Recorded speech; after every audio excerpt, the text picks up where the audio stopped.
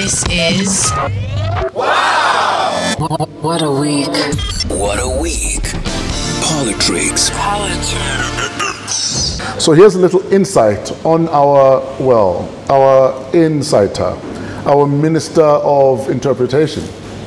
Botsang, welcome, brother man. Thank you, and thanks for the introduction. A celebrity, I wish one day I reach that status. You know, I always watch your show with all these celebrities, yes, and I'm like, wow, people have interesting lives. Raised on the West Rand of Johannesburg.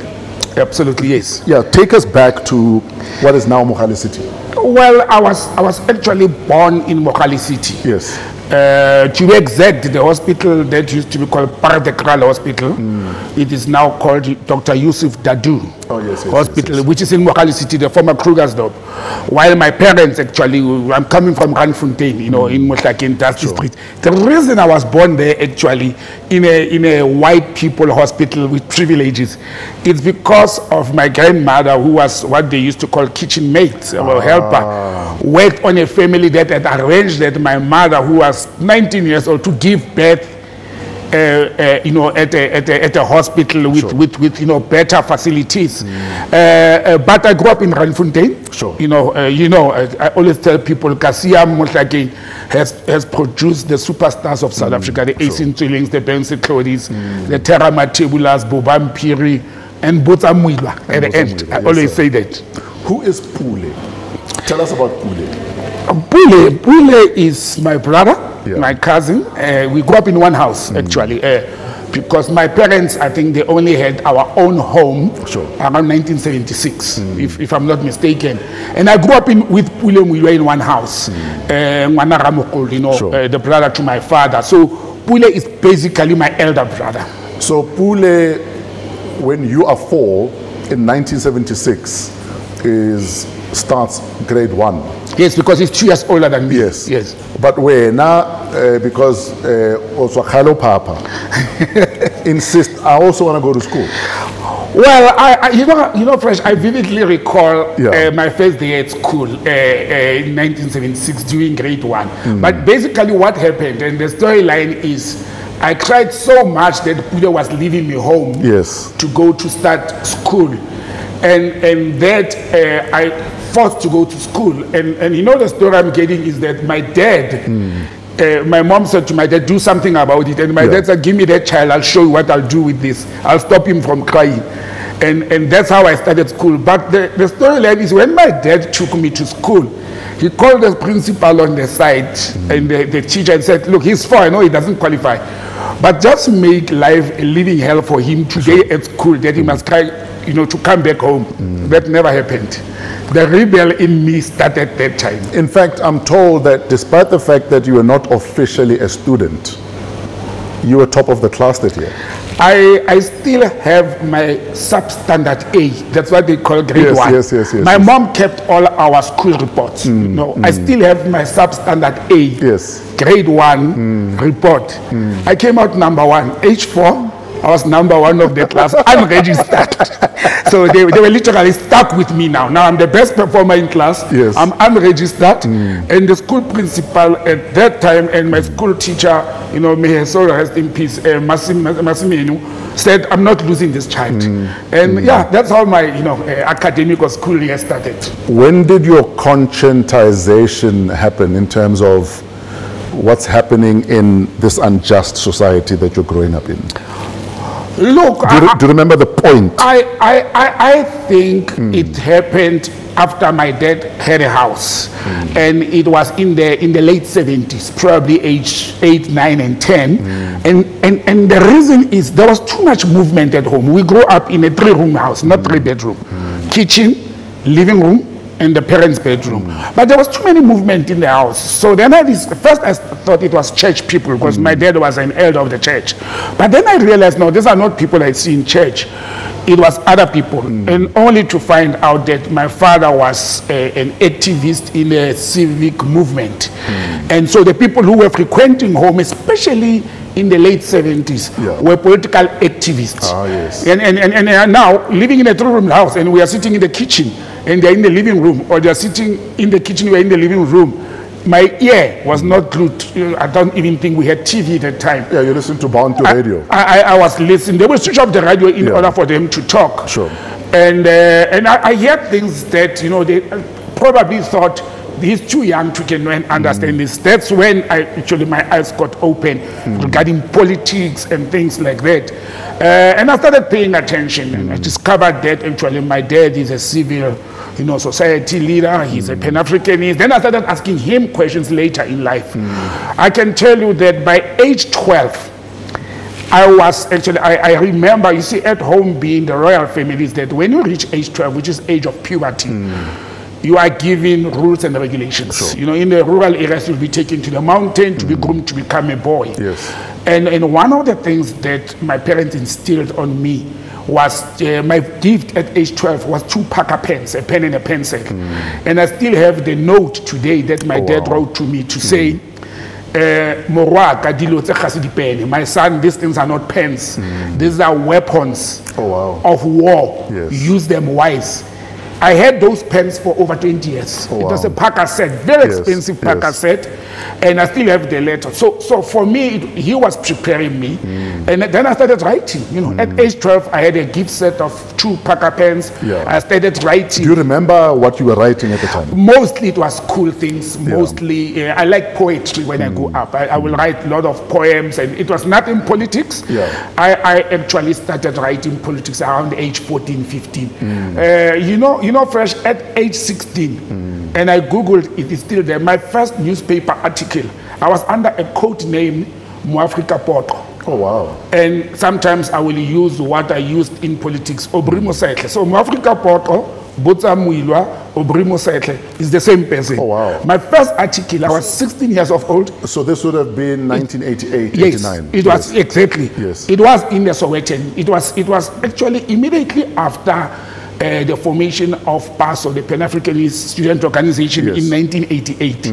I wrote my first article to the Sowetan at that time, but under a code name. Yeah. And in that instance, I was exposed to writing. So writing has been in me. It's been your thing. Has been my thing, and it was into the Sowetan. But also in high school, you're a bit of a rebel. And I'm told you missed a year of school because you're a rebel. Well, actually, I didn't really miss a year at school. It was those years, the year we spoke about it in one of our past shows. Yes. I did not write my Standard 9 exams that particular year because I left the country. I was an activist. Yes. It actually started first in 1985. It was called the International Youth Year, where students, we revolted all over. We became the 76 youth of the 80s. And the high school I was attending to, A.B. Pukumbe Senior Secondary, it was a very notorious school with rebellions and all that. And I was one of the youngest. So it started there, the activism.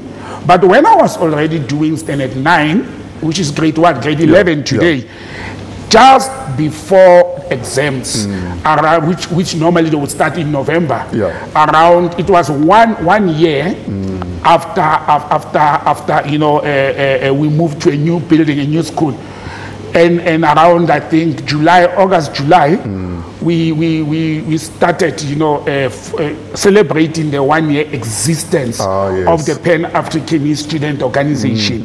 So instead of going to an annual congress of the student organization, I ended up in a military camp. Briefly as possible, take us through your days in exile. As a child, I mean, you're a child, you get in military training, you're outside the country.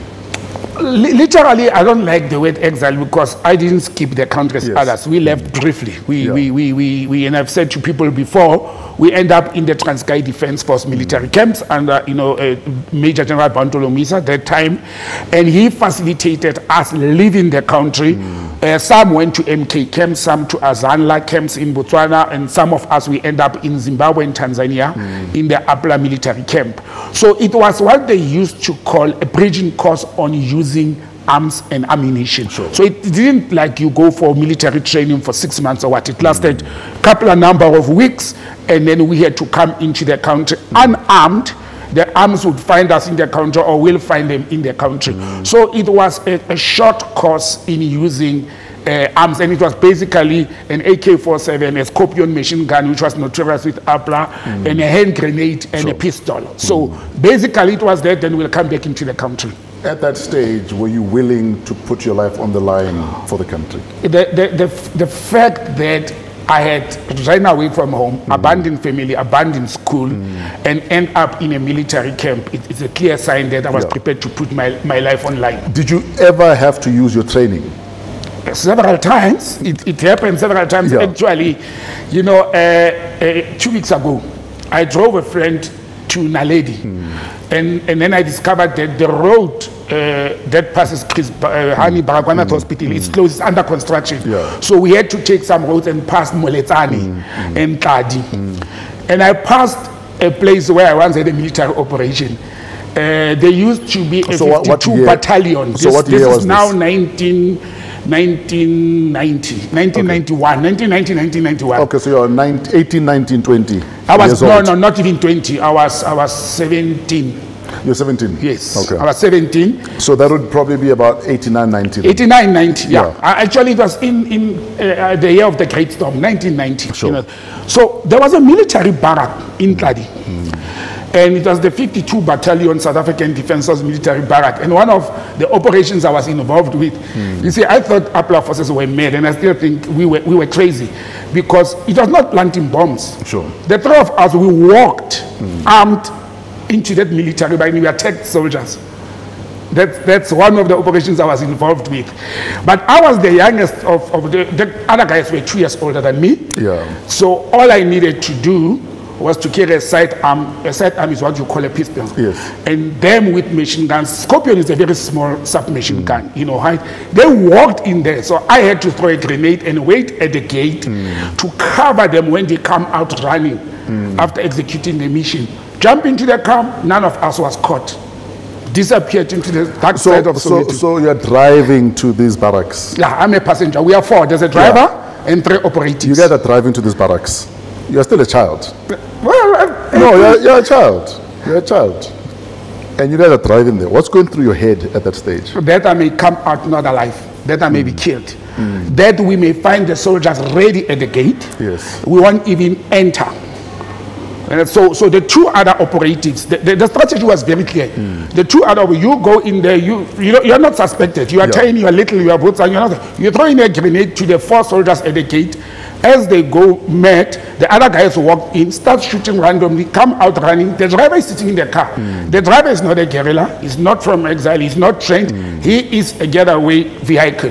Drive it somewhere, abandon everything except weapons. Abandon everything. I didn't have to use the side pistol because they caught the soldiers off guard, and when they came out running, they were not under. You didn't need to cover them. I didn't need to cover them. We drove in, dropped the car. I didn't know Soweto that time, but I know I was in the middle of Soweto. We had other people who took us, drove us to other places, and you know that was but that was the most dangerous operation I've ever been in. But I'm told one of the things about, it was APLA, right? Yes. Is the fact that often a lot of your operations succeeded because the cells were always small. The numbers. The numbers. It was always me and someone else. Yeah. So there's less of a chance that there'll be a snitch. How true is that? That is very true. Whoever informed you that. How APLA was formed, we were influenced by the Hamas and the Palestinian and the rebel military movement in Sinn Féin. In that. So the idea was the smaller you are in a cell, the lesser the numbers you are, the lesser the risk of being caught. We were never more than 3. We were never 5 or 10 people in one operation. There may be other people involved sitting somewhere, but those who are carrying the operation had to be 3 people. And these 3 people will go and carry out an operation, and you split. But you know, the former PAC chairperson and who was the commander-in-chief of APLA, Johnson Mlambo, we used to call him Chairman River. He used to say something, I'm sending you, the 3 of you out. I'm sending you out, you come back, the 3 of you. Even if one is a corpse, you do not leave a trace behind. If you are in a situation, including the body, if you are in a situation whereby you cannot carry the body, it's fine. But should you carry the body, you know, you must cover your tracks. Just take the body with. And I know one set operation I was involved in, we had to leave the body. You know, one of the guys, we had an operation in Pretoria East, and we had to leave the guy in the car. So what was that operation in Pretoria East? Fundraising. It was another operation, and we were going for fundraising. You call it armed robbery today. The liberation movement needed money and all those things. And as we approached that area, and I heard somebody talking about it who was a cop at that time, and I'm like, oh gosh, now in recent years. And as we were driving there, I think the police got a tip. Again, we are 4. I'm at the back seat with this guy. There's a driver and another guy in front. And we're driving a Toyota Cressida. And the guy who was driving said, look, I can leave them there in a buggy. But the guy I'm sitting with at the back is insisting that we've got an operation, we need money, we won't have anywhere to move. Chief, I'm telling you, this guy opened the door of the car because they started the sirens and to stop us. He opened the door of the car. Now, 4 black men in a Cressida. Cressida is an expensive vehicle at that time. He opened, as the car is moving, the place is called, the street these days, it's called, I think, January Masdale or something like that. He opened the door of the car as it's driving. He, laid down and took out his arm and started shooting at the cops as we are driving. We couldn't shoot back, we were scared, and they started shooting back at us. Drove the car into, Pretoria East suburbs and all that, abandoned the car with everything. And sadly, Bongani was killed. And that was the closest to death I've ever been. But I don't like to remember those days. Sometimes when you think of people laid their lives for this country and we look at what is happening today, it's a sad state of affairs. Sure. Let's fast forward to 1990, February. You are 18 years old. Madiba is coming out of prison.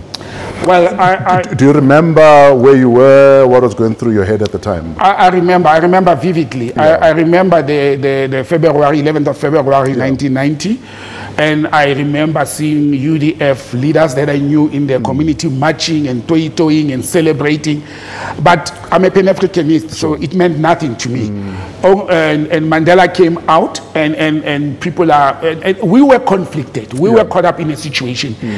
We had just being trained and being told Sabelo Palmer, the APLA commander at that time, is launching Operation Great Storm.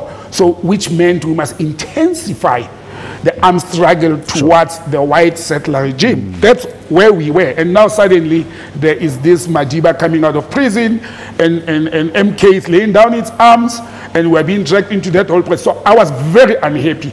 But I was living in the clandestine. I was reserved, quiet, because I did not know that people should know that I am politically active. I remember sitting in my yard, watering the garden, seeing people excited about it. So I was dealing with a situation here to say, I know there's arms somewhere. I'm supposed to be using them and fighting and going to school because I was a student at the time. I think in 1990 I was doing my first year at tertiary. And I had to be seen as this young, dull, boring boy who's a nerd, who likes books. So it didn't mean that much to me. And did you ever feel like you are Superman?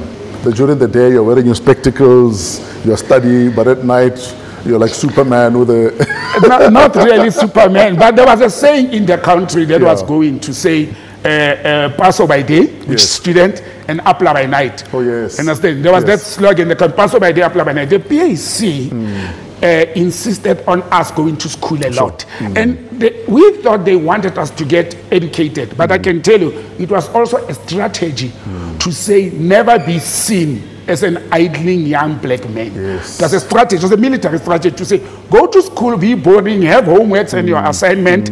Time for operations, you are somebody else. So you were doing first year at the time, like you said. So what did you graduate as? I graduated, and I always tell people that's my most important qualification. I'm a public administrator. I was studying public administration, and that's what led me to government. That was not my plan. My plan was to go study and be a lawyer. I was accepted at the University of Fort Hare. I wanted to be a lawyer. My parents did not have money to take me to Fort Hare, so I had to study with the now University of South Africa and a correspondence. It was cheaper, affordable. So I ended up studying public administration. Now, when I was doing my third year, and this is very important for my life, you know, the country was already in the CONDESA negotiation process.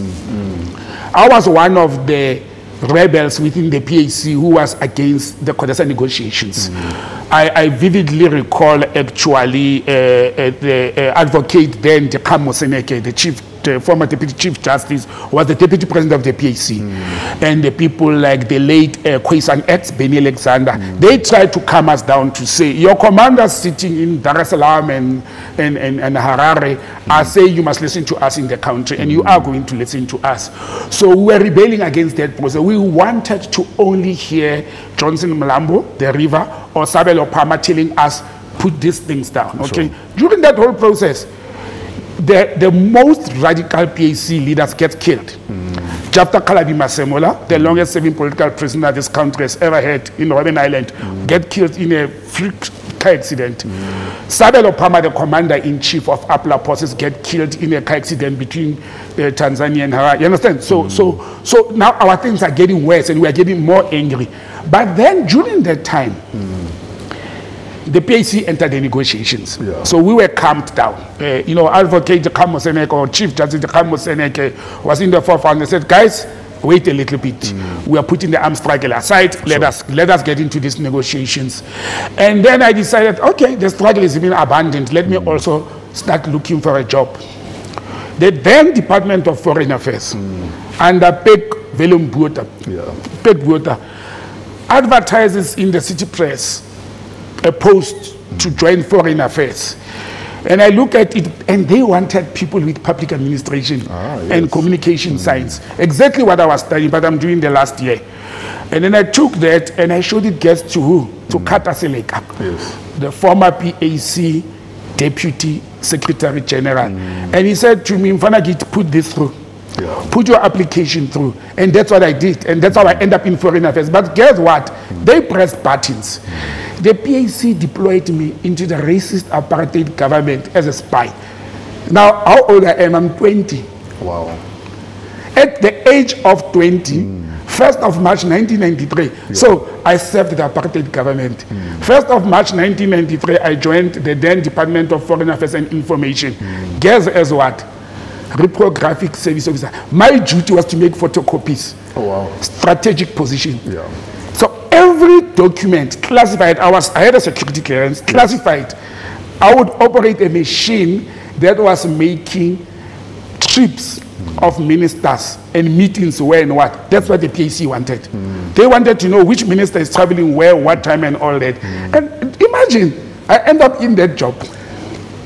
How in danger were you in that job?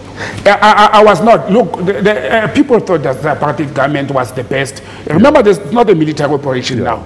And nobody knew that I come from APLA, you know, camps. And there's no guns, there's nothing. I'm just a young boy who's studying public administration. Embedded, making photocopies. Making photocopies, boring and sitting there in the corner. And I don't talk. I don't tell anybody anything about that. I'm quiet. I'm looking like a photocopy machine operator. Completed my final year. And, you know, this became that. The rest is in my biography. And if people want to read what happened after, you know, I've captured it in the book. That's why at a young age I wrote a biography. Tell us about your biography. What is it called? Well, Life with a Question Mark, Life with a Rebel. I must say, why Life with a Question Mark? You know, it's a very interesting story quickly. When I became a diplomat, my first assignment was to Germany. I was the Vice Consul of South Africa to Germany. At age 24. What year is this? Age 24. This was 1996. Yes. So 1995, we're in a democratic South Africa. Nelson Mandela is the president. I go for diplomatic training. But how at odds are you with what you need to do versus what you felt about the negotiated settlement? I still say I surprised myself how I managed to switch from being a Pan-Africanist who is serving the government of the day, the government of Nelson Mandela and the ANC. So I actually could draw a line between being an activist or a guerrilla and an employee of the government of the day. That's why, you know, to this modern day age, I always tell people, I'm a public administrator. Yes. I was sitting in a government office to do government work. And guess what? I'm surrounded by former apartheid employees, Yes. Afrikaners, and guess my black brothers who are from the ANC. Everybody around me was from the ANC. Sure. In the Department of Foreign Affairs and Information, we were at that time in the early 90s in administration, less than 10 black people. I was the only one who came from the PAC Sure. at the time, but I managed to contain myself and to work. Because for me, it was about the country. It was not about which political party do you come from. It was about the country, and I managed to, you know, swim over that and focus on doing the job and the assignments that were given. And the reward became what? The state trusted me with a diplomatic training to do what? Not politics. Yes. To become a head of administration and finance and consular services. Now, those are the most important, you know, elements. Now, you trust somebody who doesn't come from the ANC with money, Yes. in dollars and German marks, with consular services, you know, registering human life. And at age 24, you become a vice consul. Did that feel almost like an olive branch? Given how a lot of Pan-Africanists were not happy with everything that happened between 1990 and 94. Yes. Where a lot of Pan-Africanists felt like, why are we being treated like we're never part of the fight for independence, I can for tell liberation? you, I can tell you that was part of Let me finish the question. And did you at any stage feel like maybe you are selling out now? No, I don't think so. Yeah. I don't think, I've never felt like I'm selling out, because first of all, remember I had said earlier on, the PAC, the Pan-Africanist Congress of Tanzania, they knew where I was and what I was doing. Sure. And there were a number, remember the PAC had now joined the negotiation process. There were a number of Pan-Africanists who served in government in various roles. Sure. You understand? And so I didn't feel like it was a betrayal. But also, there was this thing of saying, let us watch Mavarara. Sure. You know, Mavarara meaning the charterists. Yes. Remember, we are the Zimzims, they are the charterists. Let us be there, be inside, influence the situation, and watch that they are doing what the liberation movement was intended to do. So the PAC didn't become hostile to the ANC. That's why most of PAC members who went into government, I don't even know one person from PAC who went into who failed. Most excelled in what they were doing. You know, for us it was saving the government of the day. So you go to Germany, you are 24. No, I was 24 years. Yeah, 24. Got married, had a child, moved to Germany. So everything is happening like this. You know, Fresh. Talk to us about the pressure and keeping up with that pressure. Yeah, I sometimes sit down and I read. I've read my biography 6 times. Yes. And every time I read it, I find something very amusing about myself. Sure. That at age 21, where every parent throws in a 21st birthday party for their kids, I was already earning a salary. Sure. I started working at age 20. I threw in my own 21st birthday celebration. That's one. Sure. I'm still having arms. I'm still having my scorpion and my firearms and all that. I then start having, you know, a formal relationship, meet a woman. Then I want a child. Then when I'm in the middle of that, I'm nominated to go for diplomatic training. I actually, on record, was the first black person in South Africa to be trained as head of corporate services abroad. Oh, wow. At 23, because I became a diplomat at 24. Yeah. So then there was too much pressure. You understand? I left home. I was living in Atteridgeville. Sure. When I did my diplomatic training, I was staying in Soshanguve actually. And then there's this woman next to me as well. Then suddenly there's a baby. Then suddenly I have to leave the country. And that caused a storm in my family. Yeah. Because I said to my family, I'm getting married. And everybody was like, are you mad? Yeah. How do you get married? And I'm 23. Yeah. We are getting married because we have a child. No. I'm getting married because I have a woman I love, and we have a child, and I'm going abroad. I'm not leaving my family behind. Yes. You know, that delayed my posting. I was supposed to have left the country in January 1996 to Frankfurt, Germany. Sure. Because of the infighting of me wanting to get married and all that, and the family saying that, I'm not leaving my family. So I was even prepared to sacrifice my diplomatic career, this time not for liberation or for fighting, but for love. This thing called love. In fact, we're going to hold it there. Okay. And we'll talk about the rest in part 2 of our Botsang interview. No, we can do that. Okay. When we do our part 2, we'll talk about his setting up a mission in Rwanda. After the world ignored Rwanda and people were massacred in Rwanda, this is one of the first men that was sent to Rwanda to set up a diplomatic office there. We'll talk about your run-in with the office of President Mbeki. Okay. We'll talk about that. We'll talk about marriage. We'll talk about divorce. We'll talk about how customary law let him down in his marriage, in his opinion. We'll talk about the paradox that he is. He's a Buddhist, but collects guns and swords and is a brown belt. No, I'm actually a black belt. Also, you made it to black? Yeah, well, when I was in Germany, I got my first black belt. I've got my first then black belt in Shotokan. Yo! It's not only guns and knives. Yes. I execute kakato geris as well. All of that and Mawashi Geris and my Geris and every other Geri in part 2 of Botsang. Hopefully you enjoyed part 1. This is Wow! What a week. What a week. And that was our special segment with our special guest for the week, Botsang Moiloa. Don't forget the book is available, Life with a Question Mark, self-published. Find him on social media. And when we do part 2, find out why this book cost him his job. Shout out to Amped Studios for hosting us, Africa Podcast Network. We are family. I've got all my brothers and sisters with me. Pezulu Works, love your cinematography. Our audio engineer, Otis The Flow Fraser.